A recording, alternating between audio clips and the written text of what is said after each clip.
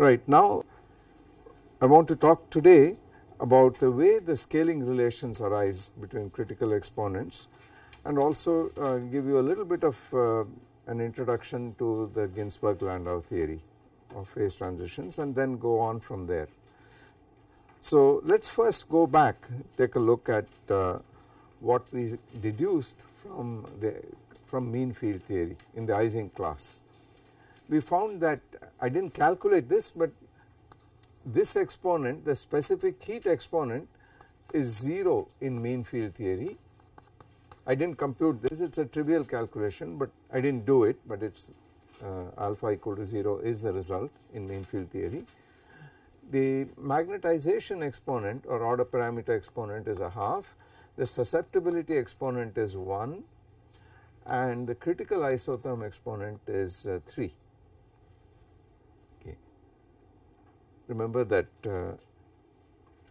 here m is h to the 1/3,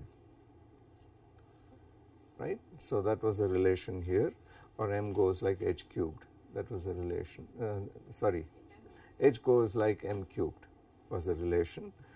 And then I introduced two other exponents, one was nu for the correlation length and this was a half, and this exponent was 0 essentially, although again we did not talk about it in great detail, and I said there are relations between these exponents here.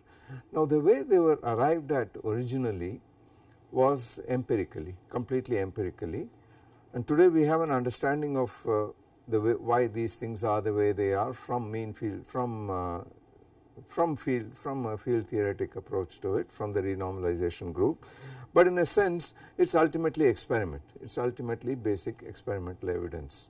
Okay. So through the 1960s people very patiently collated a lot of data, and then finally Widom proposed the following scaling function. Remember the equation of state we had for the Ising model, and his point was the following. So it was followed shortly after that by other proposals for scaling, more sophisticated proposals by other people such as Kadanoff and so on, culminating in the renormalization group approach of Wilson and Fisher and others to calculate critical exponents as a function of dimensionality and the number of components of the order parameter. Okay, that is a sort of crown jewel of equilibrium statistical mechanics. But the idea of Widom scaling was very simple. His point was that if you took the magnetization m in the critical region, then this was equal to, on the one hand, 0 for t greater than 0. Remember that t is t minus tc over tc, and but it was equal to minus t to the power beta apart from some constant functions, etc., in this fashion for t less than 0. So this was the magnetization, and I should write this down here, in the absence of a field. So one has a statement for m at t and h equal to 0 in the field. On the other hand, if you looked at m at 0 and h for small h, let me mention here, I should have done this, that this is h, the field divided by k Boltzmann t, which is rescale the magnetic field by kt, and that I call little h here. You did it implicitly in your last lecture. I did it implicitly, but since you pointed out that there is a 1 over t, let us call it little h, that is the standard notation for it. Now you could ask, what happens if you, on the critical isotherm, this stuff itself, this goes like h to the power 1 over delta here, and delta was 3 in mean field theory. Okay. So is there a way to combine these two relations and get them out in one formula and in one expression, and that is what Widom did. What he did was to show that a huge pile of experimental data fitted the following scaling rule. The function m of t and h, which would ordinarily be a function of two independent variables, becomes now dependent only on one particular combination. So this thing here is equal to t to the power beta times something called a scaling function. So this f, and this is for t positive, so let us call it f plus h over t to the delta for t greater than 0, and it is minus t to the beta, so it is just a dependence on the modulus, some other scaling function of h over t to the delta minus t to the delta for t less than 0. Okay. And these functions f plus and minus are called scaling functions. So his point was asymptotically close to the critical region where m is 0, h is 0, t is 0, asymptotically close, all the data collapse onto this kind of functional form here, okay, where this is some power, this is some power, this is some power, etc. Capital delta Now capital delta has nothing to do with little delta. He said there is a power delta such that you fit it in and you choose a proper delta and all the data collapse onto this sort of formula. The question is what is this capital delta, etc. So delta is called the so called gap exponent.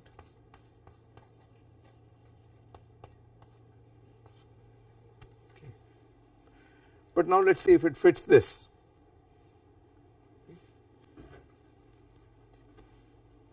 How would you get that? You would set h equal to 0 and then you immediately see that, oh, first of all it is clear that since m of t minus h equal to minus m of t h, if you reverse the field, the magnetization simply reverses at a fixed value of the temperature. It is clear that both f plus or minus of whatever the argument is of u equal to minus f plus or minus of u. Whatever be the argument here, the scaling functions, oh, minus u.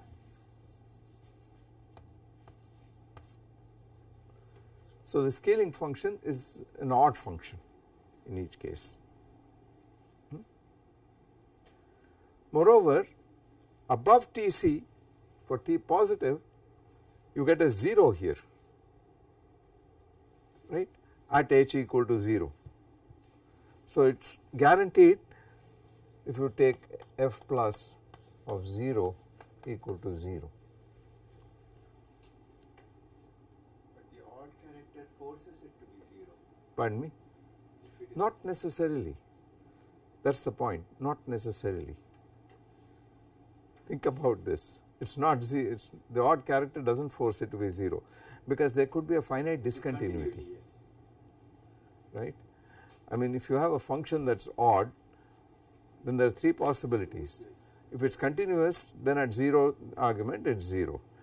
If it has got an infinite discontinuity like 1 over x, it is an odd function but it has got an infinite discontinuity, that is perfectly alright. But it could also have a finite discontinuity like the magnetization has, right. So it could do this, and indeed that is what is happening here. That is an odd function but it has got a finite discontinuity and therefore does not vanish at the origin. That is what the magnetization does, the spontaneous magnetization. Okay. So what we require is that f minus of 0 is not equal to 0, some constant not equal to 0. Then you find with this, you get this immediately, right. But the question is what is this delta? For that one looks at the susceptibility.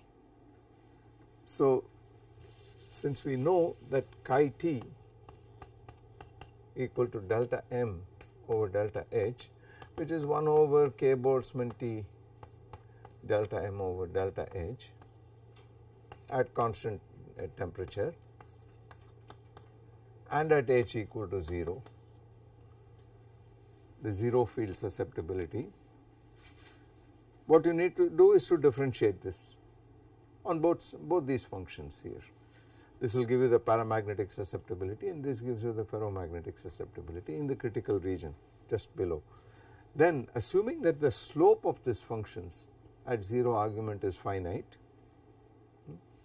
not 0 or infinity, it immediately follows that the susceptibility chi t goes like t to the minus gamma, which from here will go like t to the power beta minus delta, because if I take out this function and differentiate it to first order in h, since this fellow is 0 at 0 argument and I differentiate it, you get a t to the delta in the denominator when I differentiate with respect to h.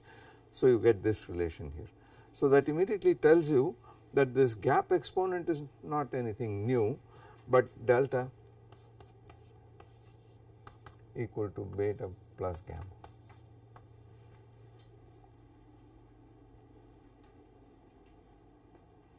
But now let us look at what happens if h is equal to 0, if t equal to 0. So there you got to be a little more careful. We want this result at little t equal to 0. So how is that going to happen? You want to make sure that on the critical isotherm at little t equal to 0 you get this cubic curve. That is what you want, and that will happen provided, you see, it can only happen because this fellow blows up at little t equal to 0, right.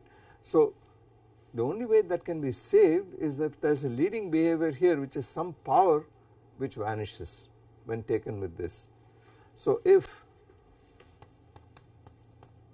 f of u, f plus or minus of u goes like u to some power as u tends to 0, then m of t h goes as t tends to 0 goes to t to the power beta, and this is h to the lambda over t to the power delta lambda, which is t to the power beta minus delta lambda h to the lambda. Okay. And that is the same as h to the 1 over delta, provided lambda equal to 1 over delta and beta is equal to lambda delta, so that this goes away, the t dependence cancels out. That is the only possibility. Okay. But delta is beta plus lambda, so it says, therefore we have our second scaling relation. Our first one was that delta equal to beta plus gamma, and now we discover if I put in 1 over delta here, beta plus gamma equal to beta delta. Okay. So you get this extra relation here.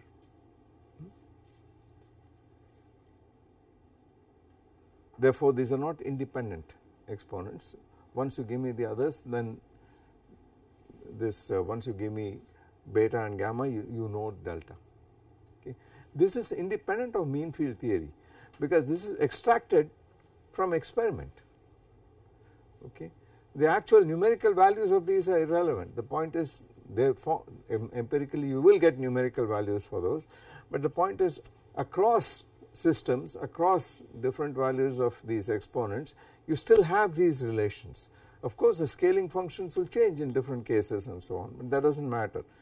The point is that there is scaling at the critical point, in the sense that whenever you have a function of several variables, if you have a generalized homogeneous function then you have what is called scaling, because it means you can reduce the number of variables by 1. Okay. Depending on how many combinations you can form, you can reduce the number of independent variables, and here you have reduced it from a function of t and h separately to, apart from this power, a single function of this combination out here. Okay. Now one can go on with this, one can ask what happens in the case of other exponents. For instance, if you look at the, let us see, what are the other exponents one can talk about. If you look at a thing like a free energy, the singular part, because there is always a piece added like what I called phi naught earlier, which is not singular, it is an uninteresting piece. The free energy per unit volume, I will call it little f, a suitable free energy. This guy scales like t to the power 2 minus alpha times again some scaling function, let me just call it f once again, of h over t to the power delta in the critical region. Okay. Then the susceptibility, then m goes like delta f, apart from the 1 over t factor, etc., over delta h out here, and for small values of h near 0, this goes like t to the power 2 minus alpha minus delta times f of 0, right.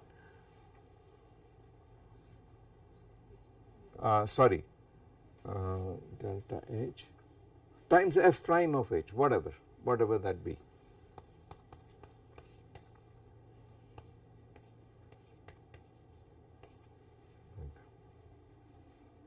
Okay. And of course m will vanish in the critical region on the critical isotherm when h is 0, that is perfectly okay. But now the susceptibility chi t goes like, there might be a minus sign here in the free energy, but that is irrelevant. This goes like delta m over delta h apart from the 1 over t, etc., and this is now going to go like t to the power 2 minus alpha minus 2 delta times f double prime whatever.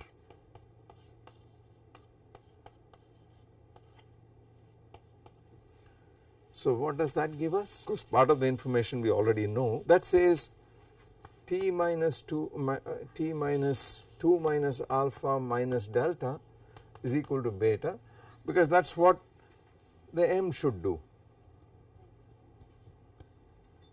right. And now chi t, this thing should be gamma, because that is the susceptibility, minus gamma. 2 minus alpha minus 2 delta equal to minus gamma,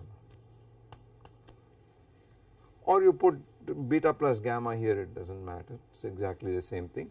So these two together will imply alpha plus twice beta plus gamma equal to 2. This is called the Rushbrook equality.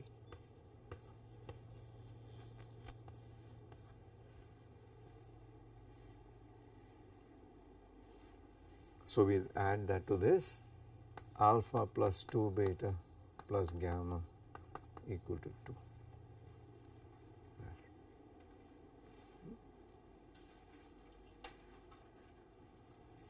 Then you could ask, what about the green function, the correlation function itself, because this was really where everything came from. It turns out that this g that we talked about as a function of r, it is a vector r, but we will know looking at the dependence on this variable r, t and h. Here. This is the correlation function, suitably coarse grained and integration, etc., done. This guy has a scaling form 1 over r to the power d minus 2 plus eta times, again this I use the same symbol f for this.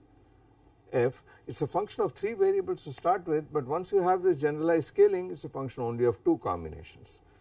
So it turns out to be a function of r t to the nu and our old friend h over t to the delta. Again empirical evidence.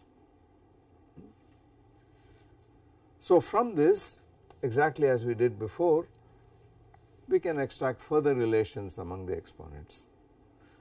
For instance, and I will just write those results down, you have a result which says 2 minus alpha equal to nu d, where d is the dimensionality. Remember, dimensionality is appearing here in this place. This is the only relation among all these for which the dimensionality is physically appearing. It is called hyperscaling, but it is a consequence of scaling finally. And also you get gamma equal to nu times 2 minus eta.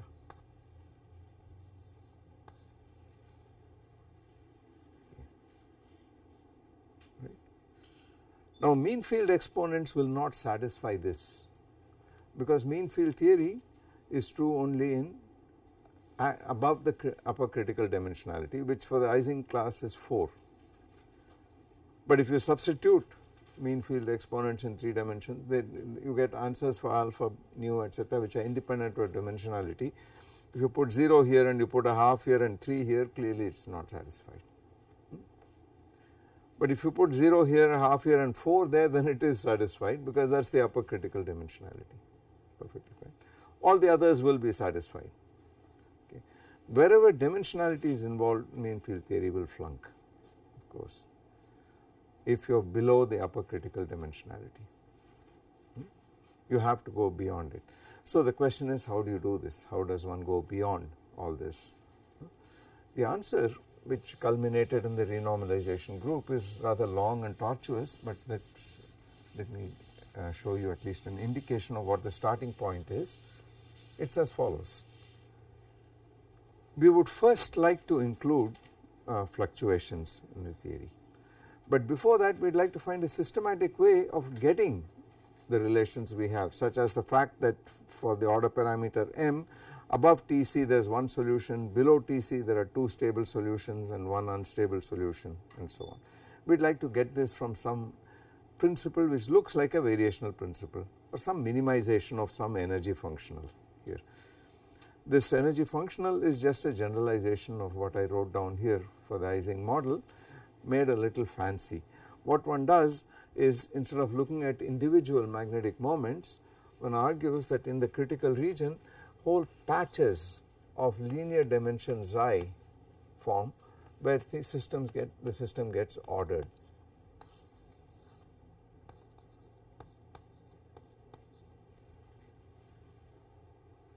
And in the paramagnetic phase, there are as many patches were down as up, but as you get, keeping as field in the positive direction, as you get near the critical point, these fellows grow at the expense of the other domains, and finally the whole system in the thermodynamic limit, the correlation length diverges, and you have incipient magnet up.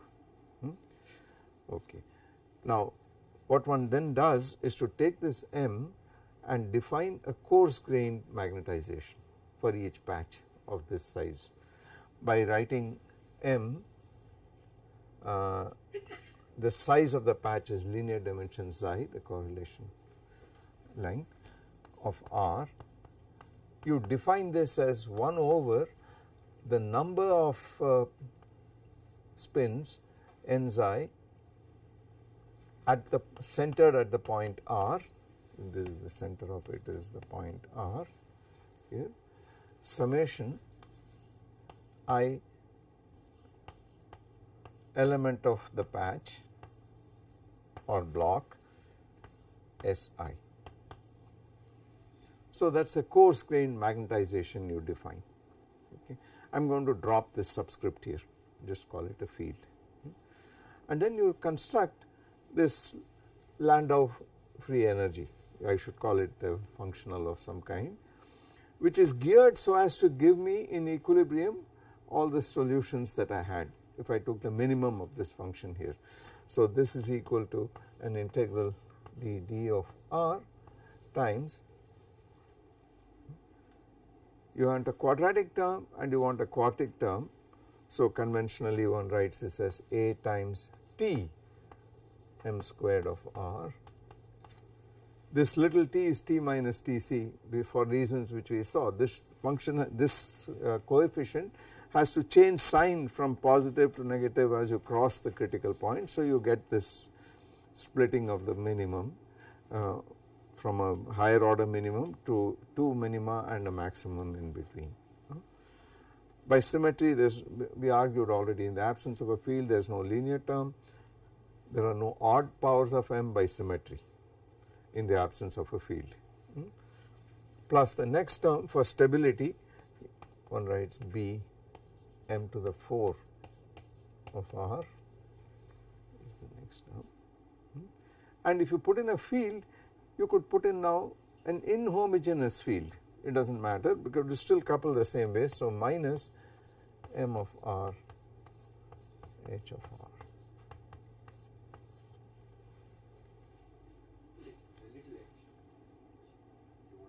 Put little h, yeah. In d dimensions, in an arbitrary number of dimensions. This is a positive number a, that is a positive number b, and its temperature dependence is irrelevant in the critical region. Then the statement is the thermodynamical equilibrium state is going to be obtained by taking the minimum of this L with respect to m.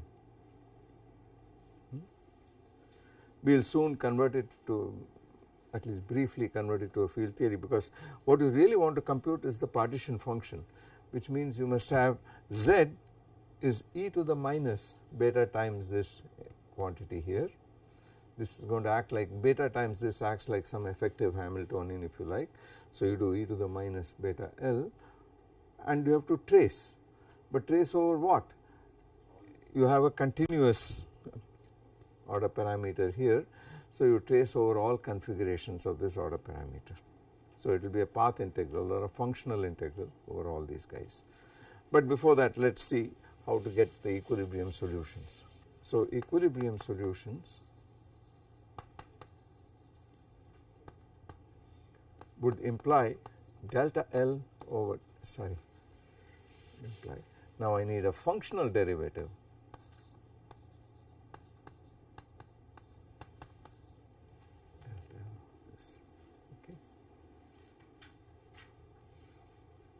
This is now L is a functional of m of r,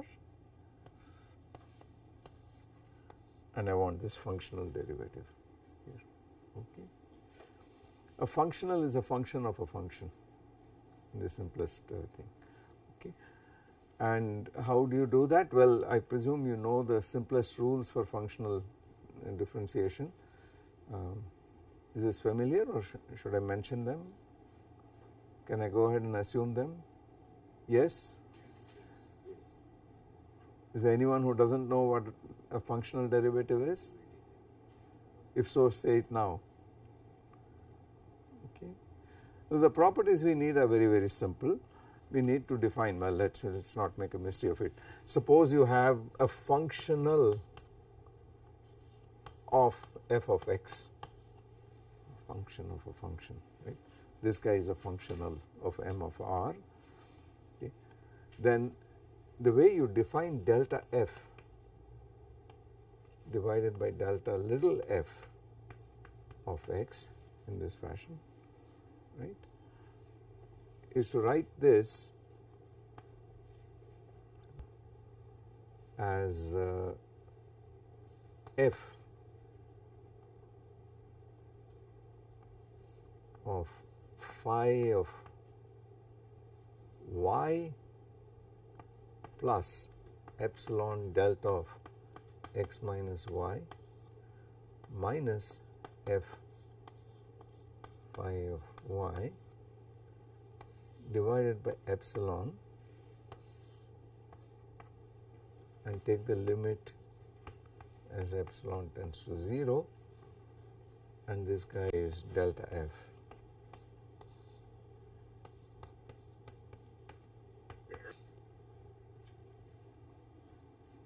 right. Okay. So in particular this rule tells you that, before we find this rule tells you that the functional derivative of f of x or f of y with respect to f of x equal to delta of x minus y, right. Therefore, if you have integral dy f of y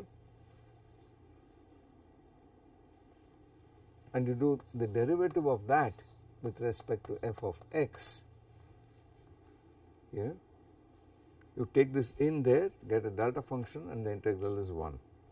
So this is equal to 1. That is the only rule you need to know. So we can now differentiate this guy. Okay. And what would you get? Let us leave this here. Delta L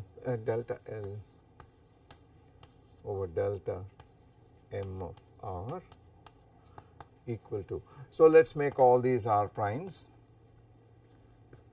r prime, r prime, r prime, and start differentiating. So I put it in here, I get twice m of r prime out here, and then I need the functional derivative of m of r prime with respect to m of r, which is delta of r minus r prime. I do the integral, I get at times m of r with a factor 2. So it is just like ordinary differentiation, twice at m of r plus 1/2 b m squared of r minus h of r.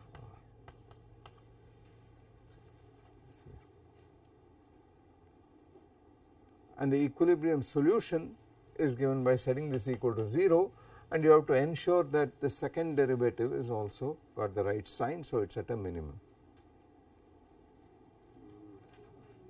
2bm cube. Ah, sorry, this is bm cube. Thanks. Yeah, 2 on top.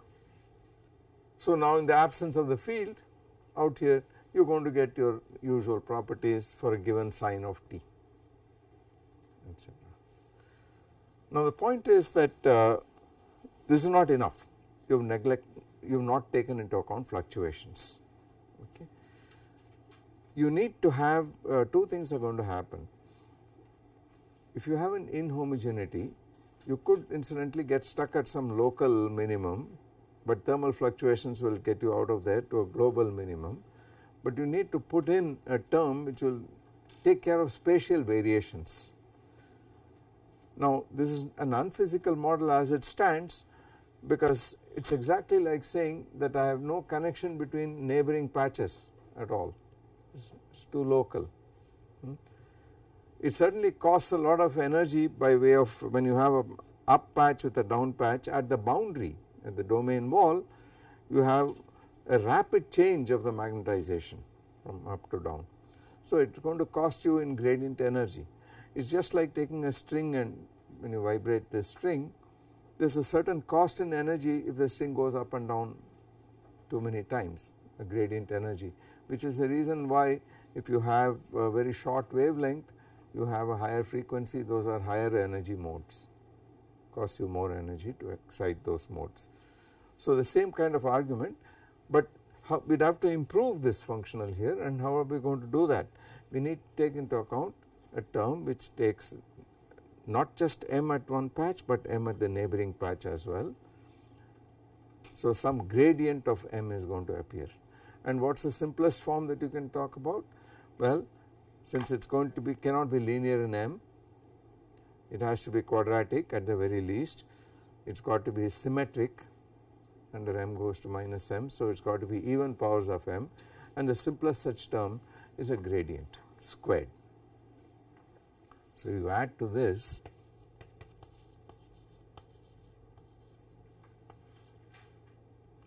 a half for again for differentiation purposes, some coefficient gamma gradient of m of r. Do you want to put gamma because gamma is an exponent? Oh, gamma is an exponent, right? So let me call it, I don't know what the standard notation for this is. C for now. C for now, because I am going to get rid of it, plus this, okay. I am going to scale out with this C in a second. This is not the standard way in which this free energy is written. I am going to scale it out. Okay. So what does this do to this equation here? There you got to be a little careful. You have to find, this is exactly like the energy of a vibrating string, except there is a non-linearity here. Otherwise everything is linear, as you can see. So what is the functional derivative of this term? If I differentiate it, you are going to have twice, so it is C over 2 times twice gradient of m itself times the functional derivative of the gradient. So times delta, so everything is r prime, right, r prime. So let us write this out. This term here, if I take the functional derivative, gives me d dr C over 2 into d dr prime twice gradient of m of r prime times delta over delta m of r gradient m of r prime.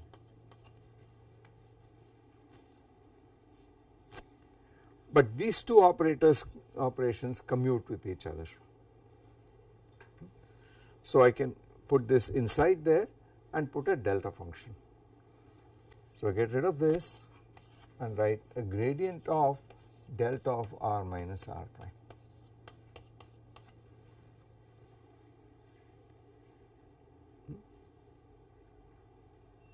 But you can't directly handle the gradient of a delta function, so you do an integration by parts, and when you do that there is a surface term which vanishes in this case because there is a delta function sitting inside the bulk.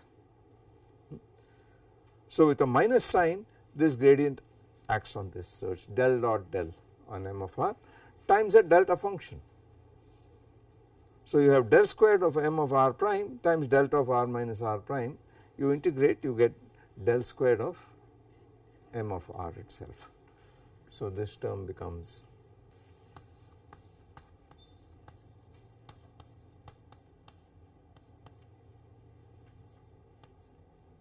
minus C del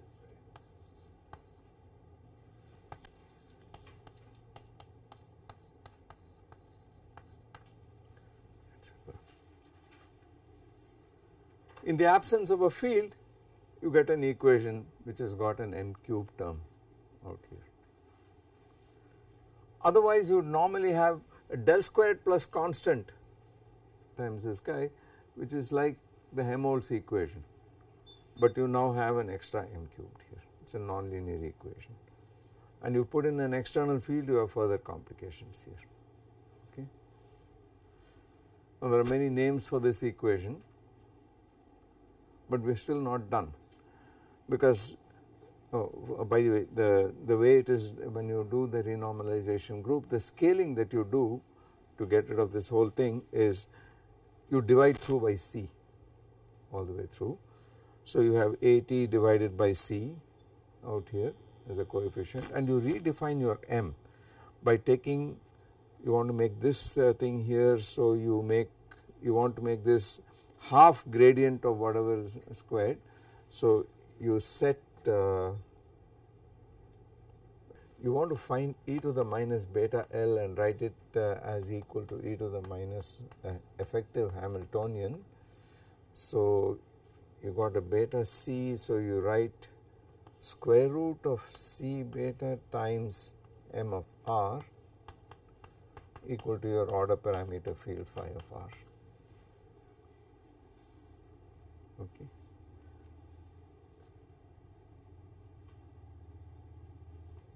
and then this H effective with identification of constants. Here let me write it in standard notation. So H effective integral ddr half gradient phi of r squared plus the conventional notation is r naught phi squared plus 1/4 u naught phi 4 in the absence of a field. Okay. This is like a phi 4 field theory. So it starts at this point out here, and then you can do dimensional analysis, find out what are the dimensions of r naught, u naught, etc., etc. This guy is like 1 over length squared and so on. Okay. So that is a piece of algebra I am not going to get into. What I want to talk about instead is how does the system escape from a local minimum and fall into a global minimum. That is how what the equilibrium state is. Okay. Because just setting this equal to 0 is not going to tell you whether it is a local minimum or a global minimum, right. So you argue as follows. You say that there is a time dependence in the problem, and now you say you have m of r and t. So an instantaneous configuration, field configuration, will change with time according to this equal to, on the right hand side you say, look, the further away it is from a minimum, the faster it relaxes. So this relaxes with some coefficient, let us call it gamma. I used up little gamma for an exponent, and what is left is delta L over delta M of R. That is a single relaxation time kind of approximation. You say there is a relaxation of this, if this is 0 then of course this does not change at all, but otherwise the deviation of this fellow from the minimum value from 0, because at equilibrium this is 0, will tell you how fast this changes, the M changes. Okay. However, you still have not allowed for random fluctuations here, okay, because the thermal fluctuations are random. So this by itself is like writing a Langevin equation with a friction term but without putting in the random force which you need for consistency. So you put in now plus a zeta of r comma t, a noise, okay, a white noise. This is now a Langevin equation.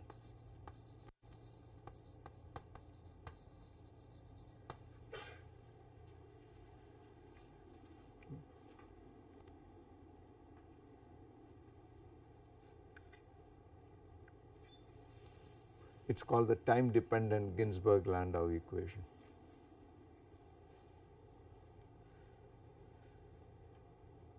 But we know that such an equation, we need to make some assumptions about this, they are going to give us further information, right.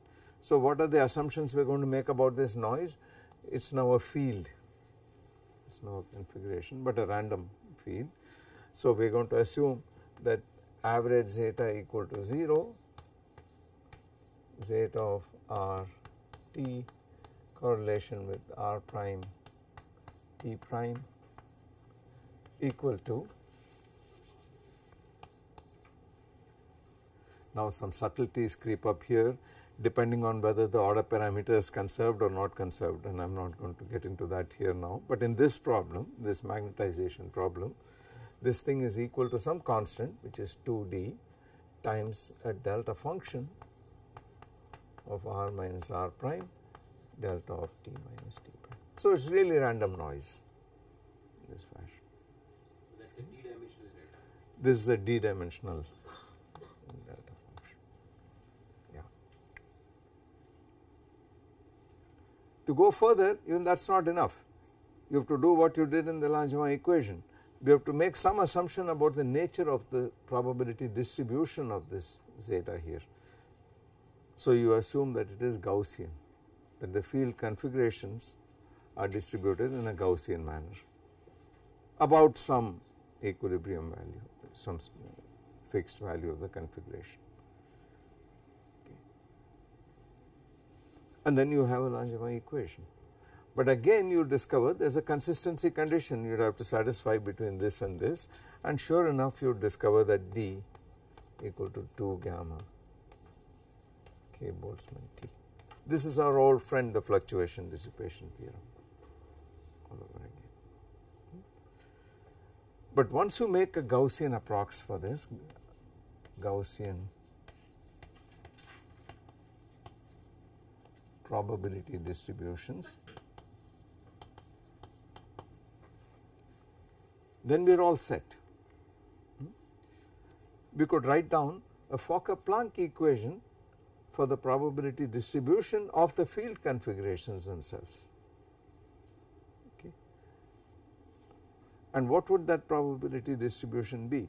Well, you would have to ask, what is the probability of a configuration zeta of R comma T? This is of course equal to, right, what we mean by a probability distribution in any case is the expectation value of the delta function of that random variable at any value it assumes. So this is equal to the expectation value over what I will mention in a second of a delta function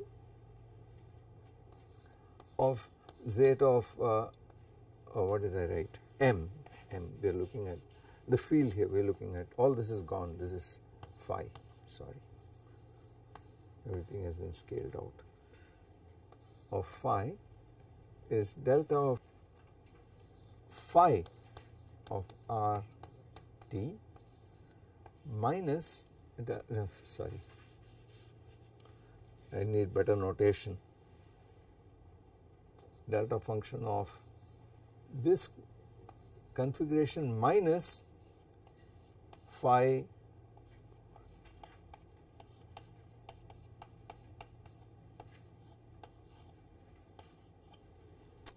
okay. This is the solution of the Langevin equation for a given zeta noise, and you want this to be equal to that solution. So you put a delta function here, and this is over the field configuration zeta.